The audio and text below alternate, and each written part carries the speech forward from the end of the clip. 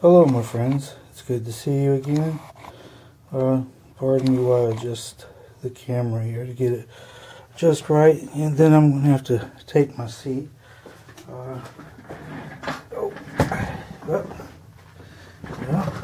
might have to adjust the camera again. Let me look and see what we did. This is kind of tight trying to get into here and be able to show you what I'm doing as I do it and talk to you about it. Alright, let's see if we can avoid hitting the tripod this time. Hey, alright, I think we did it. Yay! Okay, today what we're going to do is talk, and I'm going to show you some examples about the flesh colors. There's a lot of things to think about when you paint somebody. A lot of people keep it very simple, and they mix up a basic color and they make a light version of it, then they make a dark version, and they just go with those three basic colors. If you look at a lot of illustration these days, it's done pretty much like that. You very rarely see an illustrator go to a lot more trouble than just basically using primary a few values in the flesh tones. The really talented ones, they try to expand it more or whatever. But since we're learning to be artists instead of illustrators here, one of the first things you need to know about painting flesh is that a lot of it's common sense, and just think about it and it'll all come to you. But when you paint the flesh, you have warm spots and you have cold spots. For instance, what I mean is this: if you're painting a spot, say like here on the cheeks, okay, there's a lot of muscle under there. So any place that there's muscle underneath the skin is always going to be more of a reddish color. Okay? Alright, now if you're painting an area to where the skin is just barely on top of cartilage or bone and there isn't any muscle underneath it, you're going to see a lot more of a greenish color in it. And I'll show you how to apply that in just a moment. And also when you paint men, you have to take into account that they have that 5 o'clock shadow thing going. I don't care if they even just shaved, it still shows through on their skin. So you want to make sure that you address that as well. All these things make the painting much more believable and the flesh believable. I think one of the things Daniel, he told me, was that one of the greatest accomplishments you could make as an artist is to breathe life into the painting. Now, to do that, you have to learn these things and how to do them, and that's what gives the flesh the look that it's believable and stuff. On women, you approach it a little bit different, and later on when we use a woman model, we'll go over it, but I'll tell you now, and things, I'll go over things with you several times just so you, I'm one of the people, I believe that repetition is the key to learning. You keep doing something enough, it'll eventually stick. So sometimes I might talk about something you've already heard me talk about, but I'm doing that just to make sure that it stays in your mind, because it's important. As most of you know, this is a painting of Mark Farner. It's a portrait of him. He's the former lead singer, guitar player, and songwriter of Grand Funk Railroad, one of my favorite all-time bands. When I was a kid, he was my idol, basically. So doing this painting of him is a real thrill for me. And there's a lot more that goes with that, which I'll tell everybody about later, and things. But anyway, so let me show you a quick little example of something. Now I'm going to show you the one reason that I really love to paint on canvas, okay, is you can see the texture is real rough, okay, it's not smooth. Now, I used to be terrified of that when I was an illustrator. I kept thinking, man, how am I going to get a straight line or anything with such a rough texture, right? Well, as you improve and your skills improve and your confidence And that's the key right there, your confidence. You know, I by no means know everything, and I by no means am a master, and I am by no means, there are a lot of people out there that are a lot more, capable of teaching you than I am, but some of them, they're not doing that, so, I'm just doing what I can to help those that are interested. But, hell, I done lost my train of thought now. It happens. But anyways, heck, I hate that. I'm only 54 and I'm already having brain farts, is what we call them down south. Of course, I live up north now in Michigan. Okay, but anyways, I'm going to show you, the texture, that's right. But I'm going to show you how this works, okay. On my palette, I've added sap green. Now, sap green is the color, if you look at the back of your hand, and you look real good, you'll see the blood vessels and things through it. And basically, a sap green will do that. And the reason you see them blood vessels is because there's no muscle, there's no cartilage. Basically, underneath that is cartilage, but these vessels sit on top of it. So there's nothing really between the blood vessels and the skin. So that green is going to show through. Okay? And it's the same way, like around the eyes, there's very little muscle and stuff. So I started out, I'll take a little sap green, and this isn't really going to show that much in the finished painting, but I'll explain to you as we go why we're doing it here and at this point. You don't want to do it later. You can, but you don't want to, because when you paint with oils, you're painting in transparent layers.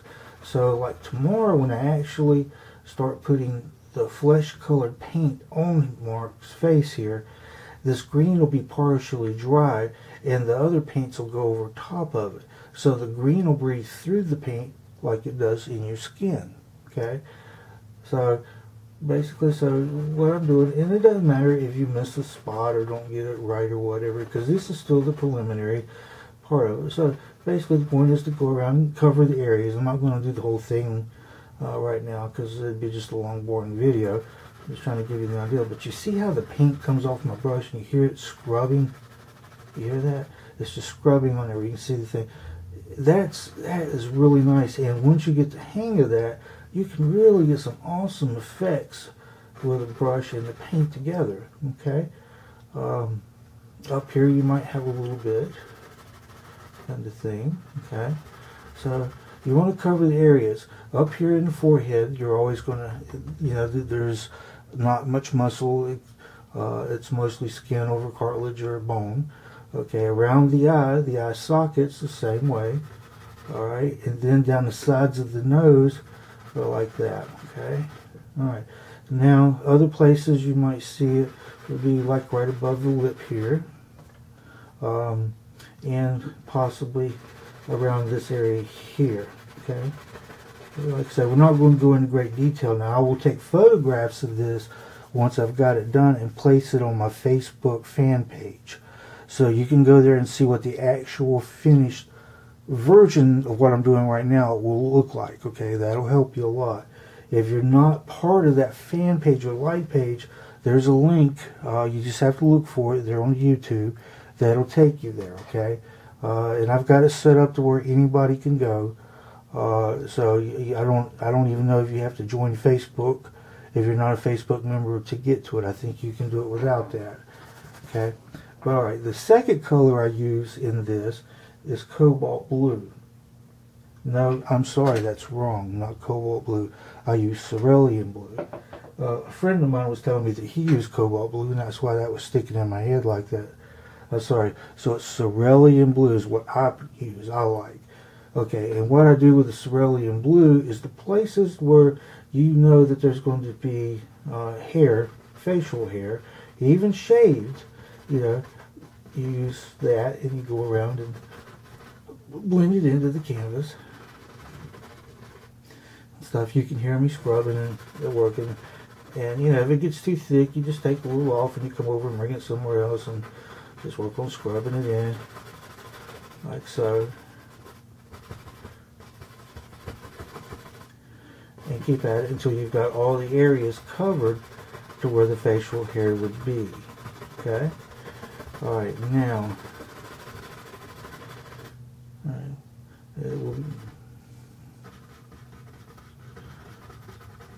there's a little that sound. I don't know why. But it's really nice. I can't believe I've never painted on canvas for all these years, and here this last year I found canvas and I'm totally in love with it. One of my greatest heroes and inspiration is Frank Frazetta, and I think the biggest majority of his work that he did was on canvas. But seeing some photographs of the originals, I've never had the pleasure of actually seeing any of the originals. It looks like he painted on canvas boards, you know, which they're actually less expensive than, you know, a canvas like this. But you know, I don't know, I need to do some research on that, but the man was a totally probably, he actually is the reason I started painting. As a young artist, my ambition was to be a comic book artist. That's all I wanted to do. I wanted to draw Spider-Man. I was crazy about Spider-Man, lived and breathed him, just like I did Grand Funk Road. So, but then when I didn't actually go to an art school, I went to a community college. And while I was going to the community college, I went by the bookstore one day and I saw the very first Frank Zeta collection art book. This was back in 1978, I believe, and I bought the book and I was just absolutely amazed and blown away. And from that point, I decided I want to paint, because that is just so extraordinary. I mean, you know, it just opened my mind up, and just looking at his work. So if you get a chance and you're not real familiar with Frank Frazetta, then I really highly recommend you look his work up, buy a book and study it, because he will inspire you greatly. He's inspired a whole generation of artists. Fantasy and art is what it is today because of Frank Frazetta and stuff. So anyways, you just keep doing this. And next time we do a video on an underpainting, I will show you how to actually start adding in the flesh colors like you've seen me do here on the shirt and stuff. Can't do it all at once because the videos would be too long and they'd be too boring. So anyways, to see what this is going to look like before I actually start putting paint on it, it may actually show up in the next video, I don't know, but definitely go to my Facebook like page, and you'll be able to see it there. And please be kind and hit the like button while you're there, and follow it. But so that's it. You start with the cold colors, okay, and they're going to show up through the warm colors later as the painting progresses. Like I say, you're going to see the painting pretty much from start to finish as I do each thing. I may even do another video later today, possibly. I'll just have to see how things go. I'll always think I can do more than I can, and then it turns out I can't. Then I get disappointed in myself for not being able to. But anyway, so anyway, study up on this. Use your common sense. Think about it. When you're painting a person, remember that where the flesh is just overlaying on top of the cartilage or the bone, it's going to be cold in nature. So that's where you would add the green. And on a man, around where the beard area is, you want to add the cobalt blue. And that really gives a nice effect. For those of y'all that see the portrait I did of myself here a few months ago, if you look at it real good, you can tell that I did this in the painting, and it shows through. And it shows that I have, like that nice 5 o'clock the beard. It gives it a much more believable look, okay? If you haven't seen it, you can see that on my like page as well. But anyway, so thank you. Love everybody. Y'all take care and happy painting. Talk to you soon.